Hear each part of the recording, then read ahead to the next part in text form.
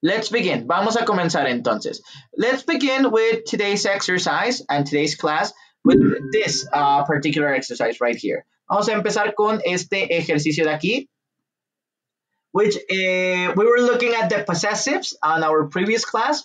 Empezamos viendo los posesivos en la clase anterior, en nuestra clase previa. Y pues vimos lo que era la diferencia, for example, between the adjectives, con los adjetivos. This ones, the adjectives. The pronouns, los pronombres. And with the names, y con los nombres. All right? So we're going to practice them right now on this exercise. But before we do that, antes de empezar con el ejercicio, I want to do a quick review on them.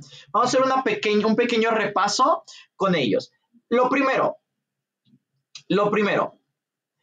For example, here, guys. Por ejemplo, aquí, chicos. The first thing is the translation. Vamos primero con la traducción. Vamos primero a entender el significado. For example, for the adjectives, de los adjetivos, what's the meaning of the first one? ¿Cuál es el significado de la primera? El my. My. What's the meaning of this word? My. Mío. Mío. My. My. My. This one. Esta de aquí, la primera. My. Me. Excellent, Madeleine. Muy bien. Sí. Me. Ok. Me. For example, these are my shoes. Estos son mis zapatos. My shoes. Mis zapatos. Your.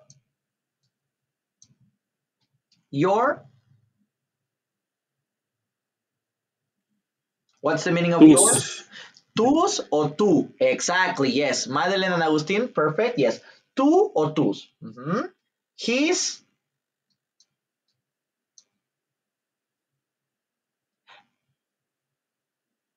No como tal, Madeleine. Ese no es el significado como tal. No, don't worry, don't apologize. No te disculpes. Ya sabes que eso sí no. Disculpas aquí no. Es su de él. Exactly, yes, Agustín. Su o sus de él. Exactly, para un chico. Her. Su de ella también. Su o sus de ella. Exactly, yes. Our. Nuestros. Nuestros. Y their. Suyos de ellos. Suyos de ellos. Exactly, yes. Suyo de ellos. ¿Y cuál es la diferencia entonces, por ejemplo, con los pronouns, con los pronombres? For example, what's mine? ¿Qué es mine? Mine. Míos. Mío o míos, exactly. Yours. Tuyos. Tuyos, exactly. His.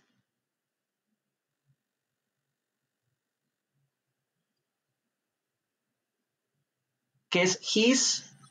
Ellos. No, his.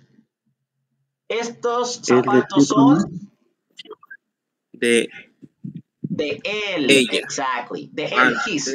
Ajá. De él. Yes. Excellent. Ajá. Perfect. His, de él. Hers. Ahora sí. De ella. Exactly, Madeleine. Yes. De ella. Perfect. Ours. Nuestros. Nuestros, de nosotros. Exactly. And finally, theirs. Ustedes. De ellos. De ellos o.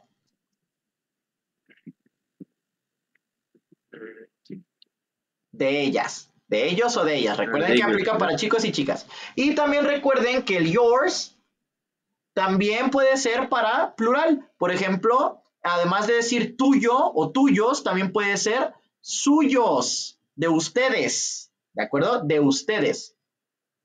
¿Vale? ¿Sí quedó claro?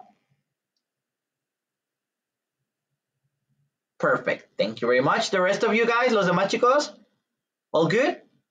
Got it? Yes, teacher. Excellent. Thank you very much. And finally, the names. Finalmente, los nombres. For example, remember that we use the apostrophe S with the names. Con los nombres aplicamos algo que es el uso del apostrophe S. Déjenle hago un poco más de zoom. Let me zoom in a little bit more. The apostrophe S, el apóstrofe y la S. Okay, we use this to express, para expresar, or to represent that this is possession. Esto es para expresar posesión. De acuerdo que algo es de alguien. For example, Jack's tie, Taylor's shoes, Alex's coat. La corbata de Jack, los zapatos de Taylor, el abrigo de Alex. ¿De acuerdo? Yes, guys? ¿Sí, chicos? ¿Hasta aquí vamos bien? ¿Cómo dijo, teacher? ¿No puede repetir lo que dijo, de favor? Yes, of course. ¿Desde qué parte, Agustín? En la parte de los names. Ah, yes, of course, por supuesto. Recuerden que aquí en los names aplicamos para expresar posesión. Si vamos a decir que a alguien le pertenece, que algo le pertenece a alguien y vamos a decir el nombre de esa persona, agregamos apostrophe S, el apóstrofe y la S. ¿De acuerdo? Esta comita que le ponemos arriba, el apóstrofe, apostrophe, and the S, y la letra S, para decir que el objeto que le sigue, el objeto que vamos a poner a continuación, le pertenece a esa persona. ¿De acuerdo? Por ejemplo, aquí tie, ¿qué quedamos que era tie? ¿Cuál es el significado de la palabra tie? Corbata. Corbata. ¿Y de quién es esta corbata? De Jack. De De Jack. Jack, exactly. Jack's tie, la corbata de Jack. For example, the next one, shoes. What are shoes? Zapatos. Zapatos. And whose shoes are these? ¿De quién son estos zapatos? Whose shoes? De Taylor. Taylor's, exactly, de Taylor. Perfect. And finally, coat. What's a coat?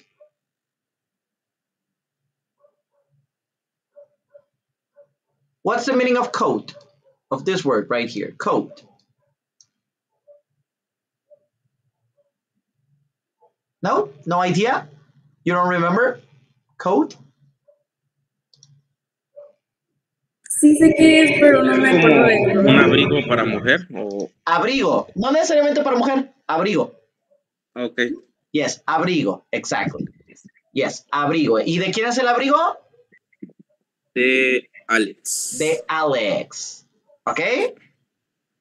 ¿Sí ya quedó más clara la pregunta, Agustín? ¿Ya quedó más clara la explicación? Yes, teacher. Excellent. Thank you very much. And yes, perfect. Great question, by the way. Muy buena pregunta. Y para esto, chicos, para saber de quién le pertenecen, usamos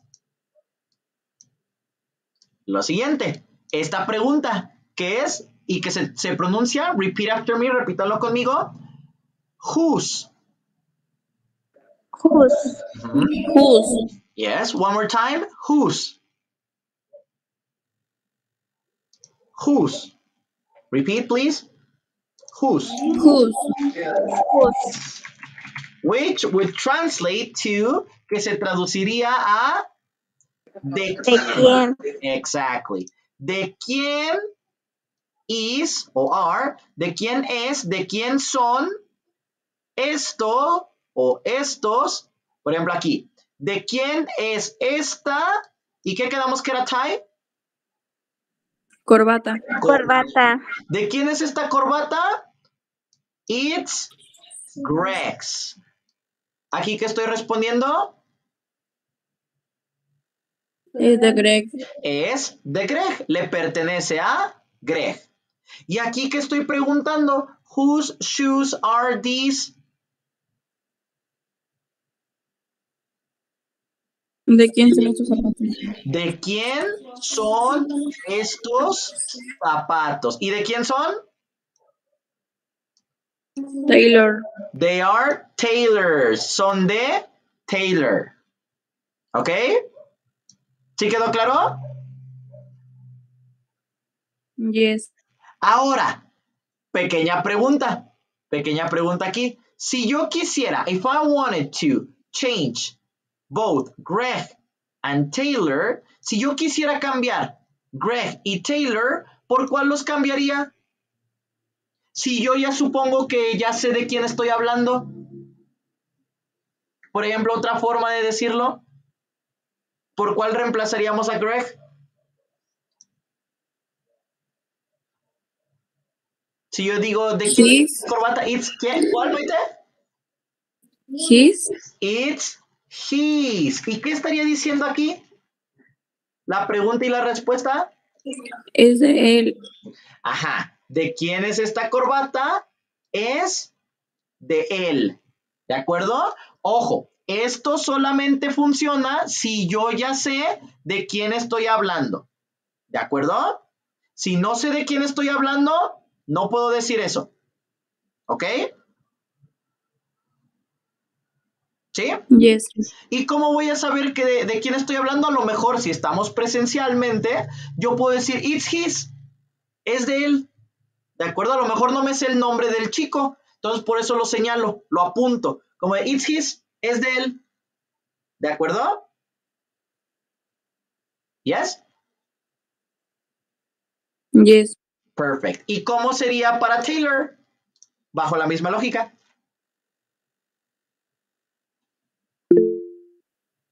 Her. Her, ¿así? Her.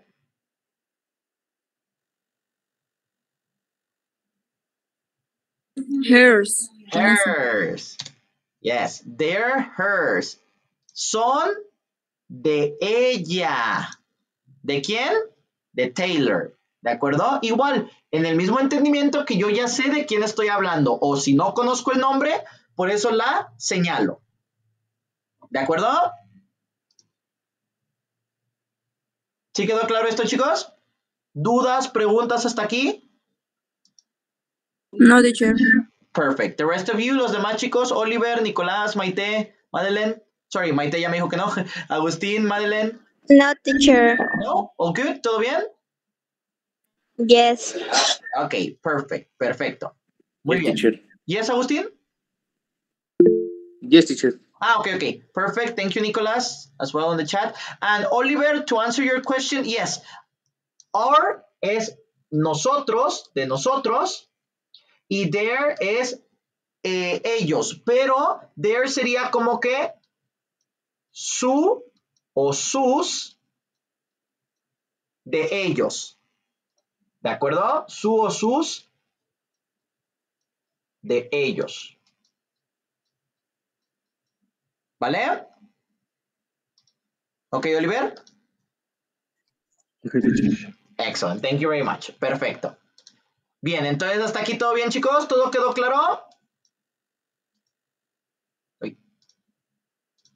Vamos a hacer el ejercicio entonces. Let's do exercise A. Vamos a completar el ejercicio A.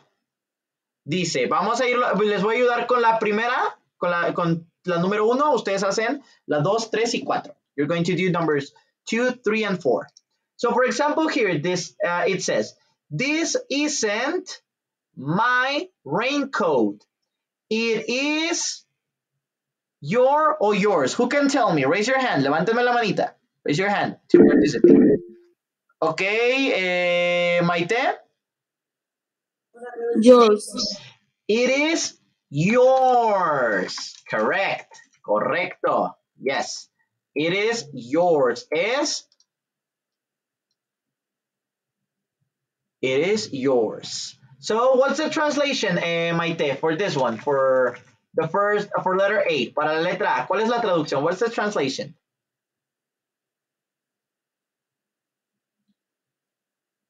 ¿Cuál es la traducción? This isn't my raincoat. Is it yours? Este no es mi impermeable. Ajá. Es de suyo, nuestro. ¿Es tuyo? ¿Es tuyo? Tuyo. Yes. Es pregunta. Ok, it's a question. ¿Es tuyo? ¿Es suyo? ¿Es de usted? Ok. Perfect. Y ya después, a ver, who can tell me for letter B? La letra B, aquí dice, no, it's not my or mine. Raise your hand, levanten la manita. My or mine. Okay, Nicolás, tell me. Según yo, es mine. Mine, the first one, la primera. No, la segunda. La segunda, mine. It's not mine. Like this. ¿Están aquí? ¿Así? Permíteme, por favor. Yes, yes. Sí, según yo. No, yes, it is. It is correct. Es correcto. Perfect. And then it says, ask Emma. Maybe it's her or hers.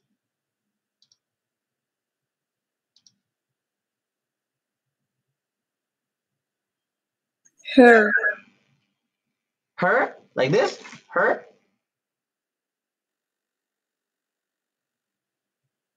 Like that. ¿Así? ¿Así lo dejo? Con S. Con S. With S. Hers. Okay. Okay. Yes, this is correct. Now, Nicolás, can you help me out with the translation, please? ¿Me podrías ayudar con la traducción, por favor? Mandé. No. Ya se me olvidó. A ver, no dice, es. ajá. No. Ay, creo que no son míos.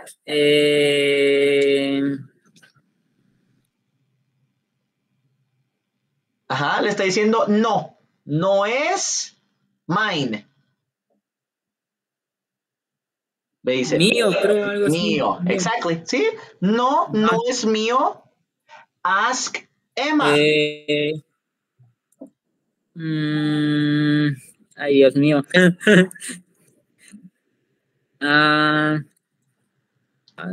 Es de Emma, creo, es de Emma. Por ahí va, le está diciendo algo. ¿Le está qué? Le está diciendo Preguntando. Exactly. A Emma. Pregúntale a Emma. Pregúntale a Emma. Ajá. Ask Emma. Pregúntale a Emma. Maybe it's hers. ¿Qué es maybe? ¿Alguien sabe qué significa maybe? Tal vez. Tal vez it's hers. Tal vez es de Ella. ella. ¿Ok? ¿Ok, chicos? ¿Todo bien hasta aquí? Yes. Perfecto. Muy bien. Aquí quiero ver si son capaces de identificar un patrón de repetición, porque hay algo que es curioso con este tema. Ahorita voy a ver quién es capaz de identificarlo, ¿vale? Pero sí quedó claro lo que van a hacer ustedes en el 2, 3 y 4 for numbers 2, 3 and 4. Yes?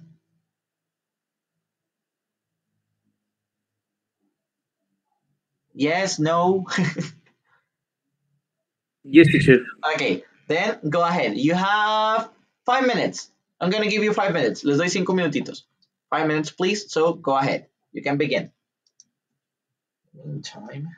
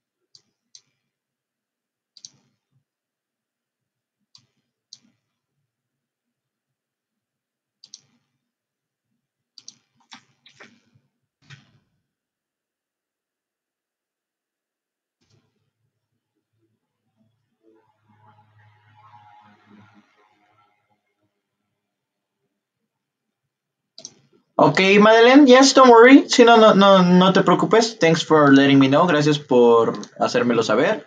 Llaman del cuadro, Oliver, también al grupo. Y a los demás chicos llaman del cuadro al grupo por si necesitan ahí apoyo con los incisos. Thanks, teacher. You're very welcome.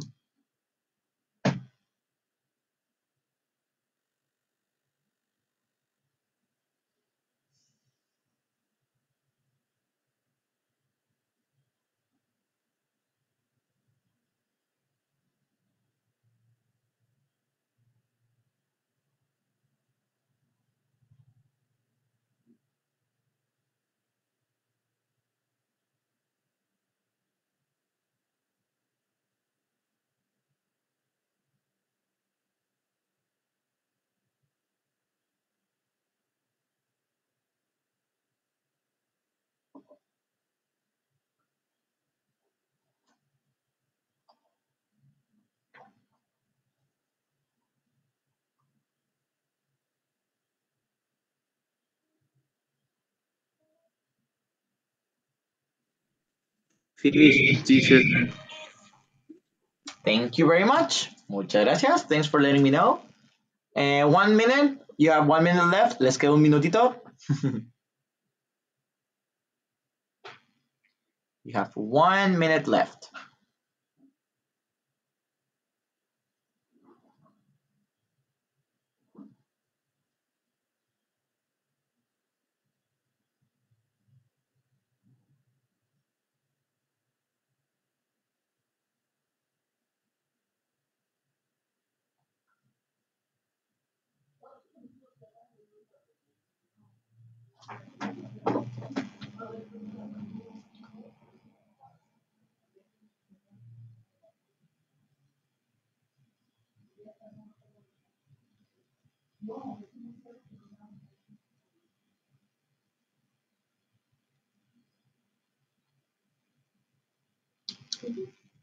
¿Qué traes perdido?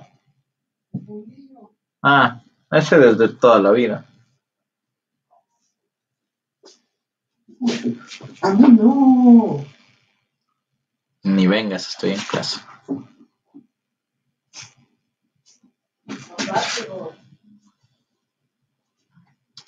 Okay. So, have you finished? ¿Ya terminaron?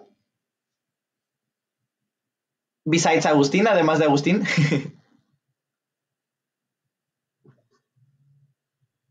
Madeleine, Maite, Nicolás, Oliver.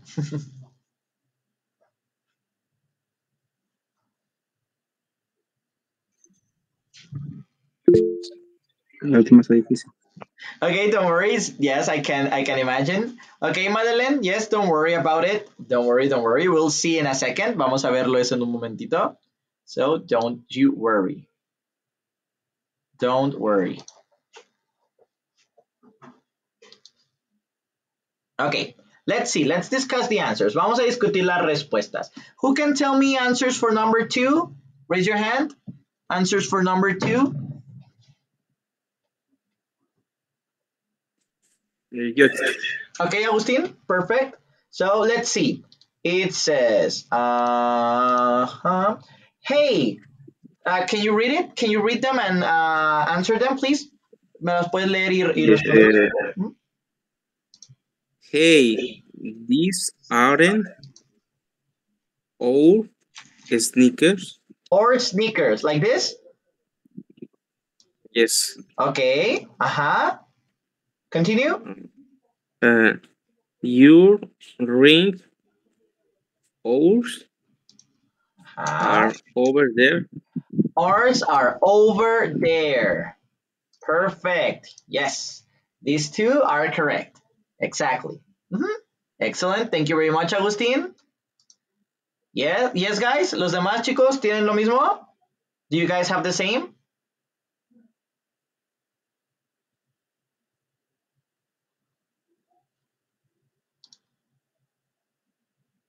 Yes? No? Okay, I think yes. Okay. Yes, Madeleine? Number 3, please. I think I am assuming that it's for participation. So number 3.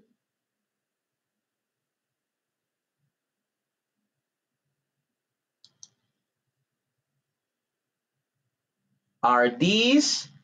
I think you're on the chat, right? Creo que lo vamos a poner en el chat. Okay, yes. Are these your gloves, Erin? Are these your gloves, Erin?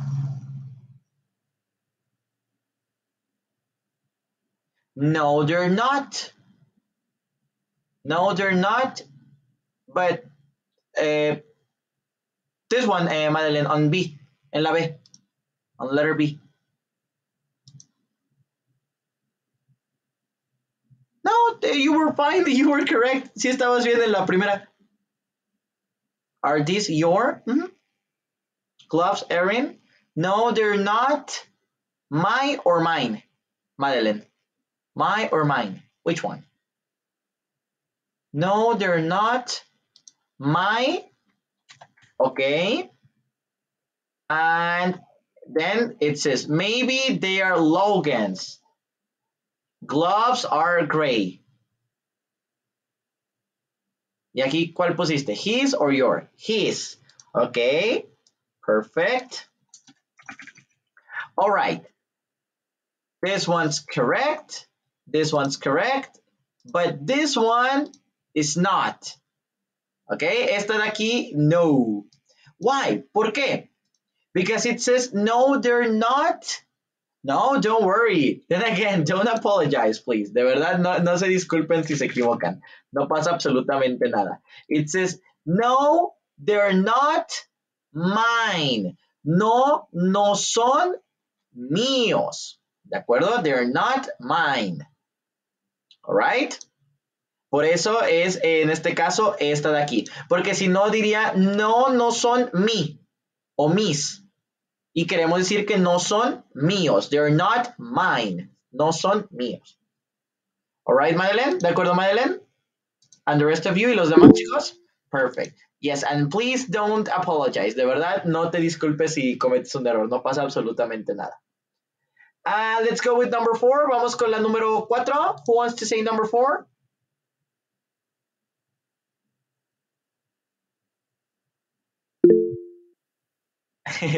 Agustin, you have already passed. Tú ya pasaste. Let's give opportunity to the rest. Let's see. Oliver, do you have the answers?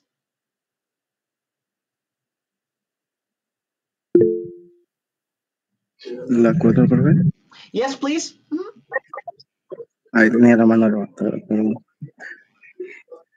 Was t-shirts are these? Whose t-shirts Are they highlighted and brats? No, they're not. There's t-shirts. Theirs, like this? Theirs? Yes. Okay. No, there. There. Okay. Theirs are white, not blue. Theirs are white, not blue. Yes, correct. Perfect. All right, now let's translate them. Vamos a irlas traduciendo, ¿de acuerdo? A partir de la 2 dice, hey, these aren't our sneakers. ¿Qué significa eso? Hey, these aren't our sneakers. ¿Son tuyos estos tenis? ¿Tuyos? These aren't our sneakers. No, estoy mal. Don't worry, pero a ver, ¿qué sería, Nicolás? These aren't our sneakers.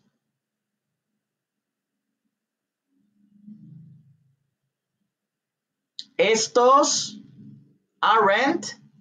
Estos no son nuestros zapatos, tenis. Estos no son nuestros tenis. Ajá, nuestros tenis. You're right.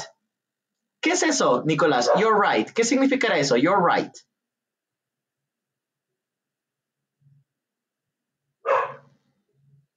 You're right.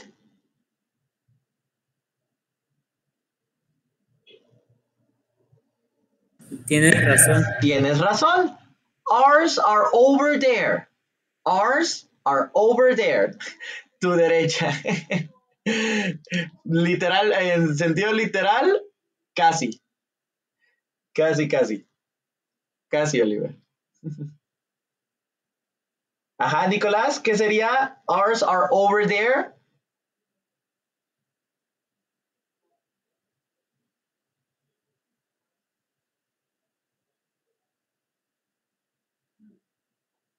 Los, ours, los.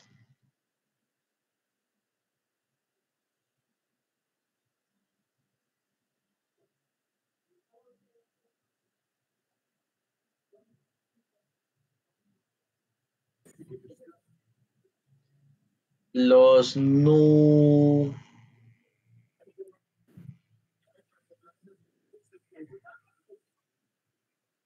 I didn't hear you, no te escuché. Los nu.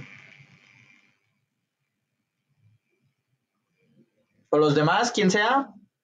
Los. Ours are over there.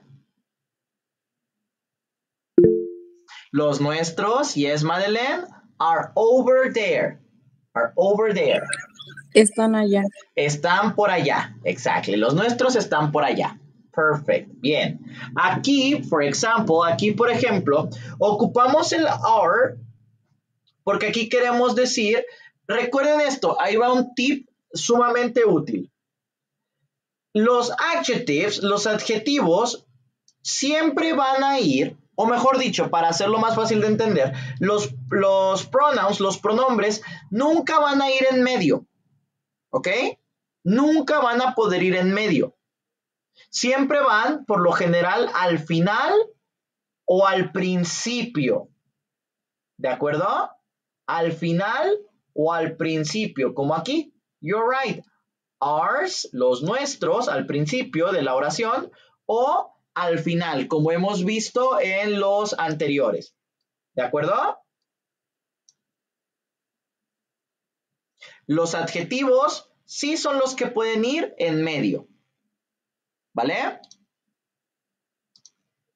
¿Sí quedó claro eso, chicos?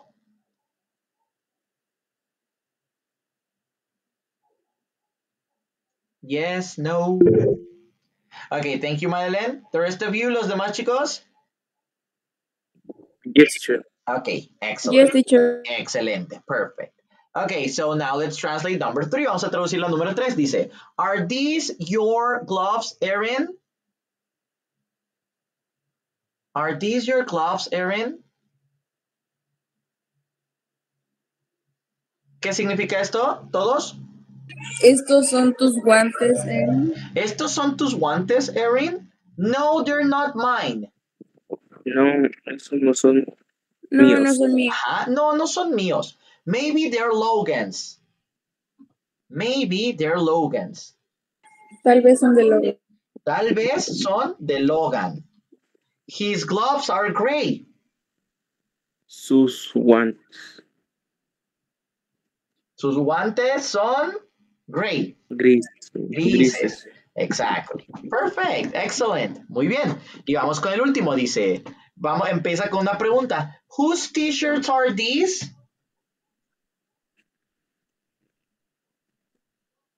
Whose t-shirts ¿De are quién? these? Ajá. ¿De quién Entonces, es esta playeras. camiseta? ¿De quién Playeras. son estas playeras, estas Playeras. camisetas? Ujú. Sí, estas playeras. Are they Hailey's and Brad's? ¿Son de Hailey's o Bratz? ¿Son de Hailey y Brad? Y ¿Son Brad. de Hailey y Brad? No, they're not. No, No, no son de no ellos. son de ellas. No Son son de ellos. sus t-shirts. No, no son sus playeras. Playeras. Exactly. Theirs are white, not blue. Los de ellos son blancas, no azules. Las de ella, las playeras de ellos, Son son blancas, no blancas, azules. no azules. Exactly. Exactly. Perfect. Bien. All good? ¿Todo bien con este ejercicio, chicos? Yes, teacher. Perfect. Let's move on then. Vamos a continuar. Bien. Now, let's do a listening activity. Vamos a hacer una de listening, de audios. Vamos a escuchar un audio.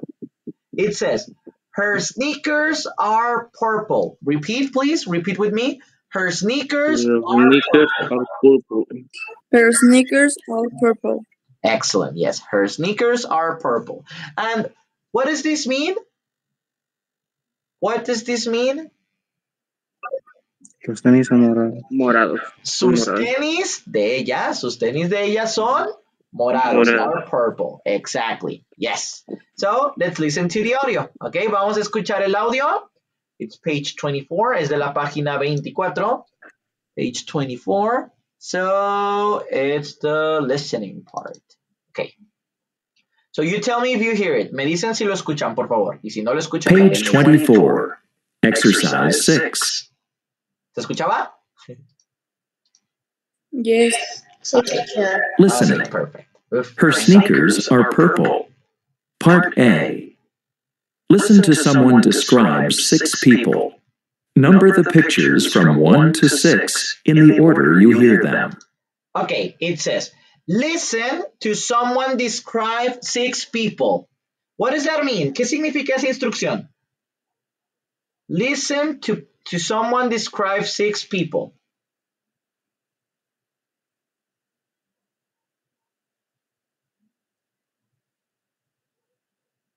Listen. Descripciones. Escuchar. Escucha to someone, someone. Escucha. ¿Alguna descripción de esas 6 personas? Por ahí va. Escucha a alguien describe 6 people. Describir a 6 Describiendo personas. 6 personas. Describir a 6 personas. Number the pictures. Nombra las imágenes Numera del 1 al 6 las imágenes del 1 en al el 6. orden de... que las escuchas. Exactly. Numera las imágenes del 1 al 6 en el orden que las escuchas. ¿Ok? Entonces vamos a escuchar el audio. Ahora sí. Let's listen to the audio. Welcome to Fashion Week Fashion. Let's see some cool fashion. Number 1 is in a beautiful black blouse. Her skirt is blue, and her black high heels are from Italy. Thank you, number 1. And here's number 2. Her skirt is black, her blouse is blue, and her blue high heels are Japanese. Looking good. Say hello to number 3. His suit is light gray, his tie is dark green, and his shoes are brown. Now for number 4, handsome in a dark gray suit. He has a light green tie, and his shoes are black. Well done. Let's welcome number 5. Her cap is green, and she has a beige jacket. Her jeans are blue, and her sneakers are purple. Very nice. Last up is pretty number 6, with purple sneakers and blue jeans. Her jacket is dark brown, and her cap is red. Wonderful, number 6. Got it? Or one more time? One more time. One more time. Okay, yeah, let's hear it one more time. Una última vez. Page 12. Black height is in a... Let's see. Okay. Welcome to Fashion Week Fashion. There we go. Let's see some cool fashion. Number 1 is in a beautiful black blouse. Her skirt is blue, and her black high heels are from Italy. Thank you, number 1. And here's number 2. Her skirt is black, her blouse is blue, and her blue high heels are Japanese. Looking good. Say hello to number 3. His suit is light gray, his tie is dark green, and his shoes are brown. Now for number 4, handsome in a dark gray suit. He has a light green tie, and his shoes are black. Well done. Let's welcome number 5. Her cap is green, and she has a beige jacket. Her jeans are blue, and her sneakers are purple. Very nice. Last up is pretty number 6, with purple sneakers and blue jeans. Her jacket is dark brown, and her cap is red. Wonderful, number 6. All right. Got it? Got it. Excellent. So, raise your hand. Who can tell me who's number 2? Who is number 2? Okay, Maite? Who is number 2? Amanda. Amanda. Yes, Amanda is number 2. Now, who can tell me number 3? Raise your hand. Kyle. Kyle. Okay, but raise your hand, Agustin. Make sure to raise your hand. But yeah, you're right. It's Kyle. Number 4. Who has number 4? Maite, you have already passed. Tú ya pasaste. Let's give opportunity to someone else. Number 4. Who's number 4?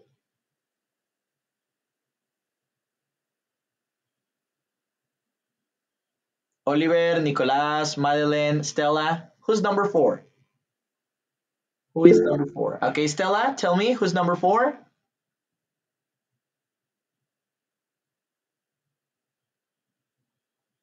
I don't hear you. No te escucho. I don't hear you. Can you put it on the chat if you want? Pues lo puedes poner en el chat también, por favor, si puedes. Can you put it on the chat, please? Cody, yes, indeed. Yes, Stella. Perfect. Thank you very much. Thank you very much. Number 5. Who's number 5? Oliver, Nicolas, Madeleine. You can tell me who's number 5? Yes, Madeleine. Well, Andrea? Is Andrea number 5? Es Alicia. It's Alicia. Yes, Alicia is number 5. And number 6, now, Madeleine, who is it? Now it is Andrea. Yes, perfect. It's Andrea. All right? Yes, guys? ¿Sí, chicos? Yes, teacher. Excellent. So, for example, about these people, acerca de estas personas, who can tell me an extra thing that wasn't mentioned about, for example, let's say, Kyle. Another thing to describe him, otro dato que no mencionó el audio que podría haber servido para describirlo. ¿Quién me dice uno? A ver, Maite.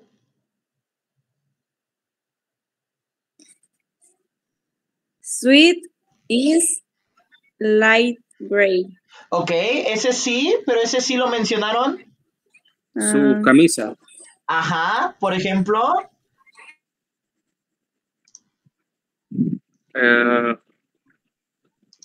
La camisa Ajá. es shirt. Shirt, ajá. Is purple. His shirt is purple. Exactly. Bien, sí. Aquí aplicamos algo de lo que acabamos de ver, que es el his, el adjective, el possessive adjective, el adjetivo posesivo. His shirt, su camisa, is purple, es morada. Exactly. And what about Cody's? ¿Y qué hay de lo de Cody? ¿Cómo es? How is it?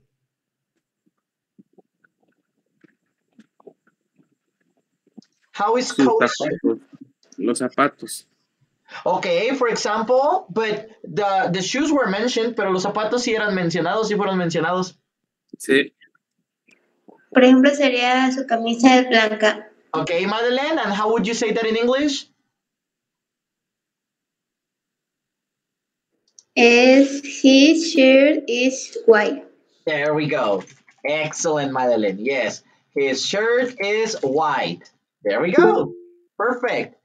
Also, another one, Oliver. He has golden hair. Él tiene el cabello dorado. ¿Sí?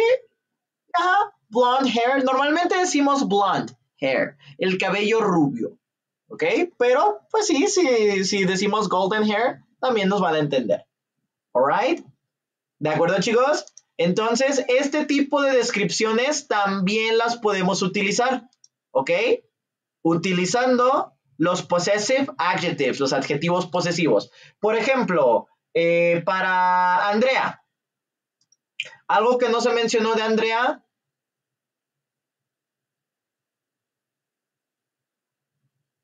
¿Quién me dice algo que no se haya mencionado de Andrea? A ver, Estela. ¿Qué no se mencionó de Andrea? Ay, igual sigo sin poder escucharte. I can't hear you. But put it on the chat, pero ponlo en el chat, por favor. Te doy la participación sin ningún problema. Without a problem.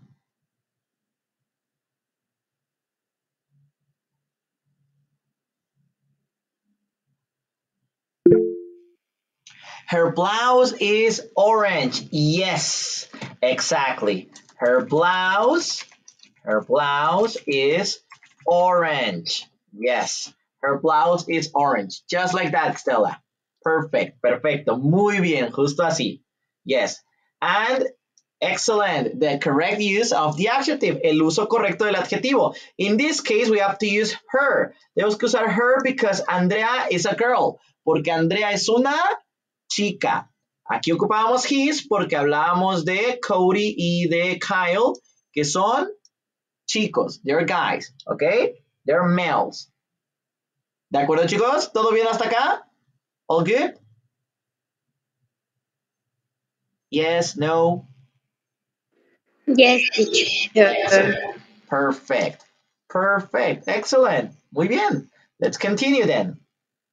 Now, finally, we're going to end with this one, with snapshot number 7. We're going to leave number 8, and we're going to do this tomorrow. Yes, we can finish this tomorrow without a problem. So let's do this one. We're going to do the snapshot, listen, and practice, okay? It says, weather and seasons around the world. What is weather?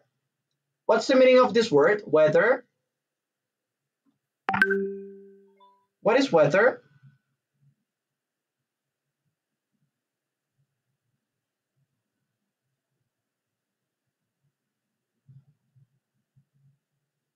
What is weather? Temperatura.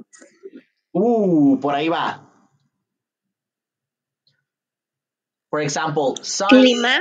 Exactly, Madeleine. El clima and seasons y las seasons. Spring, summer, autumn, winter. Estaciones. Y las estaciones around the world. Por el mundo. Alrededor En el mundo. del mundo. Yes, exactly, Madeleine. Yes, alrededor del mundo. Perfect. Perfecto. Yes. So, let's hear the audio. Okay, vamos a escuchar el audio de esta. Let's hear the audio. For this one, it's page 25, snapshot. Let's hear it. Vamos a escucharlo. Page 25. Exercise 7. Snapshot. ¿Sí se escuchaba? Can you guys hear it? Yes. Excellent. Perfect. Weather and seasons around the world. Listen and practice. It's spring in Sao Paulo, Brazil. It's warm. It's very sunny. It's summer in Seoul, South Korea. It's raining. It's hot and humid. It's fall in Chicago in the U.S. It's cool. It's cloudy and windy. It's winter in Toronto, Canada. It's snowing. It's very cold. There we go. So let's practice it, okay? Repeat with me. It's spring. Repeat it. It's spring. It's spring In Sao Paulo, Brazil. In in São Paulo, Brazil. It's warm. It's warm. It's It's warm. warm. It's very sunny. It's It's very very sunny. Perfect. Yes, don't worry, Stella, no te preocupes. As long as you're practicing, mientras lo estés practicando, it's perfect. Okay, don't worry, no te preocupes. So, what's the translation for this? ¿Cuál es la traducción de esto? It's spring in Sao Paulo, Brazil.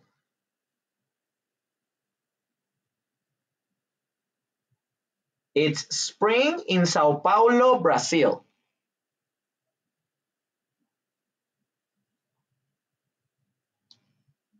What's spring? What's spring? Spring. primavera. Primavera. ¿Es primavera in Sao Paulo, Brasil? En San Pablo, Brasil. En Sao Paulo, Brasil. It's warm. It's very sunny.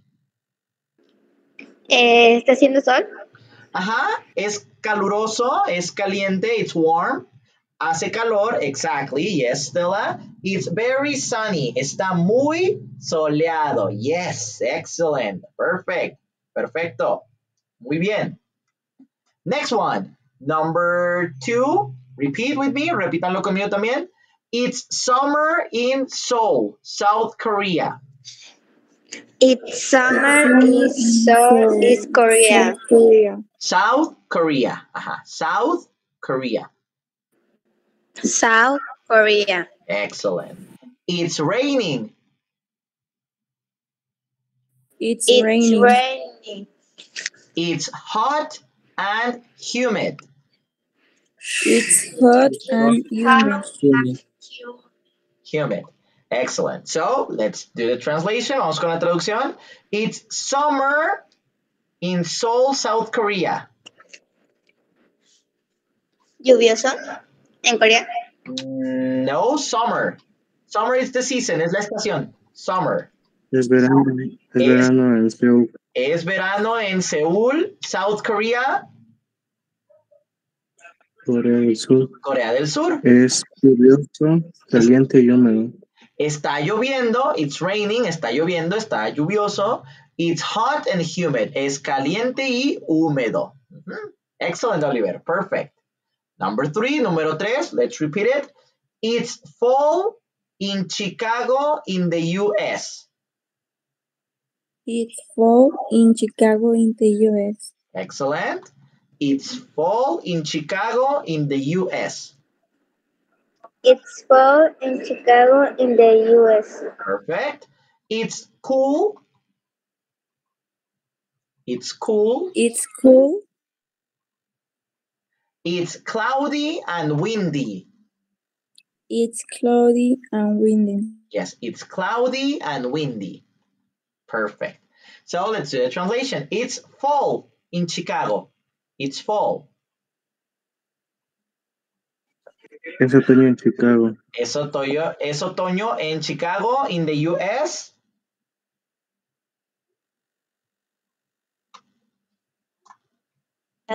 ¿Y en Estados Unidos?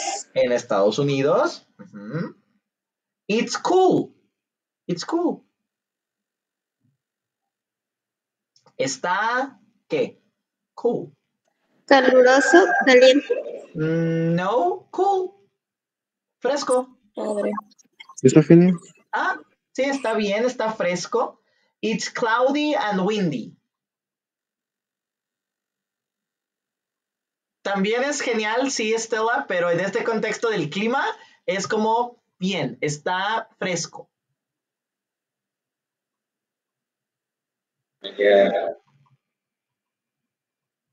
It's cloudy and windy. You're welcome. ¿Está qué? ¿Qué es cloudy? What do you think is cloudy? Nublado. Está nublado and windy. y hace windy. Mucho aire. Y hace Aire. mucho aire, exacto. Y hace mucho viento. Perfect. Y vamos con la Como última. ventoso.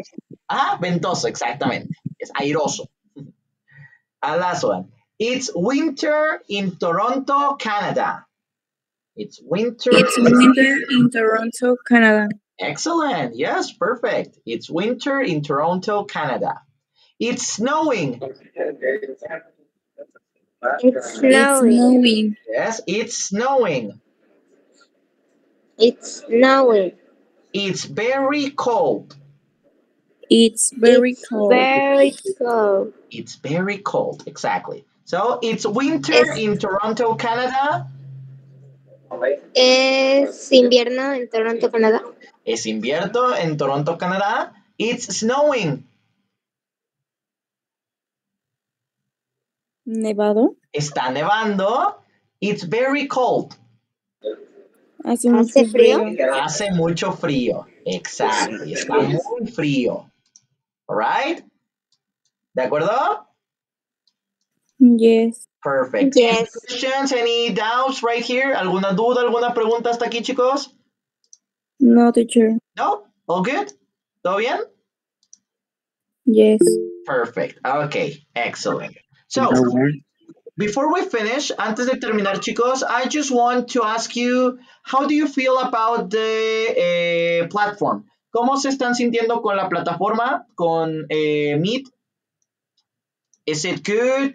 A mí me gusta. Okay, perfect. ¿Sí, no han tenido problemas con la plataforma de que lo saque, de que no puedan entrar, algo? No. ¿No? Ok, perfecto. Bueno, me agrada mucho. Y con respecto a las clases, ¿cómo las van sintiendo? Ya lejos de la plataforma, las clases, ¿cómo las han sentido? How about the classes so far? Good, okay, thank you, Madeleine. The rest of you, las demás? Thank you very much, Stella. I appreciate that. Muchas gracias. Muy bien, teacher, con las clases. Thank you, Agustín. Sí, teacher. A mí me gustan mucho sus clases. Thank you very much, Madeleine. Thank you, Nicolás. Okay. Teacher, le soy sincero. Yes. No entendí lo de yours, me, his. No entendí, la verdad. Aparte de que vi los videos, no pude entender bien. Okay. Thank you very much, Y Nicolás. Ajá. soy sincero también de que estuve buscando en traductor lo que significaba porque sí, no entendí No, muchas está bien. palabras. Está bien, no te preocupes. Gracias por la honestidad y no te preocupes que vamos a trabajar en eso. Okay, we're going to work on that.